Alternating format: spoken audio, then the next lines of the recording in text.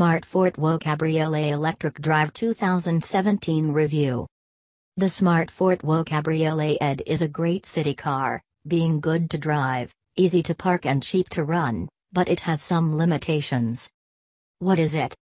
The second-generation Smart Fortwo Cabriolet Electric Drive completes a trio of pure electric models from Mercedes-Benz's increasingly relevant EV city car sub-brand, following on from the earlier Fortwo ED and Fortwo, with which this new open-top shares its zero-emissions drivetrain.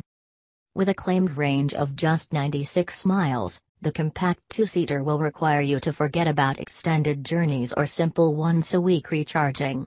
But what it lacks in overall range, it more than makes up for in its sprightly performance and outright maneuverability in congested city streets. Power comes from the rear-mounted electric motor produced by Mercedes-Benz alliance partner Renault, which also uses it in the Zoe. In the Fortwo Cabriolet ED, the three-phase synchronous unit is tuned to deliver 81 bhp and 118 pounds-foot of torque. That's 5 bhp and 22 pounds-foot more than the Bosch motor used by the old Fortwo Cabriolet ED, but 7 bhp and 44 pounds-foot shy of the larger and heavier Zoe. The new motor is allied to an upgraded version of the lithium-ion battery used by the first-generation Fortwo Cabriolet ED. It sits underneath the seats in a position that keeps the crucial center of gravity low and ensures there is no loss of luggage space at the rear. Despite having the same 17.6 kWh capacity as before, an improvement in energy density allows it to deliver an additional 10 miles of range. Smart also claims the recharging time of the revised battery has been halved, allowing you to charge it enough for nearly 100 miles of range in just 2.5 hours using the available fast charge software. What's it like? The Fortwo Cabriolet ED is a much more pleasant car to drive and spend time in than its predecessor. It's also a more engaging proposition than its regular petrol-powered sister.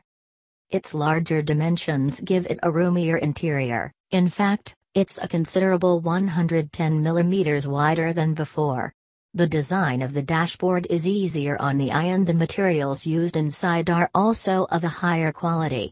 There's also a fully integrated TomTom infotainment system with a 7.0-inch touchscreen, as well as larger door pockets and cubbyholes for better oddment storage.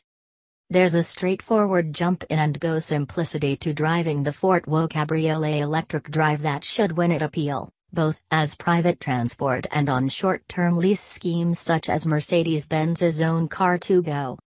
A new electronic management system provides finer throttle adjustment than with the old model. A good portion of torque is never far away. An earnest nudge on the accelerator gets the rear end settled on its springs and the nose raised, as the new electric motor propels the car down the road with a good turn of speed. The operation of the electric motor is terrifically smooth, quiet and seamless. While not packed with power, it manages to provide the Fortwo Cabriolet ED with great response and strong acceleration from a standstill, making it a far more engaging choice than the petrol-powered version of the Smart Open Top. The way it flings itself up to 40 miles per hour with all the vigor of a high-powered hot hatch is part and parcel of its appeal, providing it with nippy qualities, both away from the lights and on the run. Subjectively, it feels quicker than its official 0 to 62 miles per hour time of 11.8 seconds suggests. If you're willing to forego some of the performance for ultimate range, there's Eco Mode. Activated by a press of a button next to the gear selector within the center console, it adjusts the mapping of the throttle, caps the power of the electric motor and limits top speed. There's also a braking effect on a trailing throttle as electric energy is recuperated on the overrun and stored in the battery. This employs a clever radar sensor to provide anticipatory operation, continuously monitoring the traffic conditions and setting the energy recuperation level as well as the amount of braking effect as is fit. Having its battery low down gives the Fortwo Cabriolet ED a lower center of gravity than its petrol engine siblings.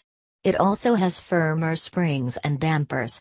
As a result, its body movements are better controlled and its ride is more settled, particularly at lower speeds, although the steering is exceedingly light and lacking in any real feedback. Overall, it feels more mature to drive than its predecessor, with greater compliance within the chassis and improved rolling refinement. The clincher, though, is its overall maneuverability, which really has to be sampled to be believed. With a length of just 2,695 mm and the smallest turning circle of any current series production car at 6.95 meters, the Fortwo Cabriolet ED runs rings around all of its rivals for sheer agility in a city driving environment. Further appeal comes with the automatically operated cloth roof. It retracts back and stows in a position above the luggage compartment at the press of a button. For true open-top motoring, the header rails can also be detached.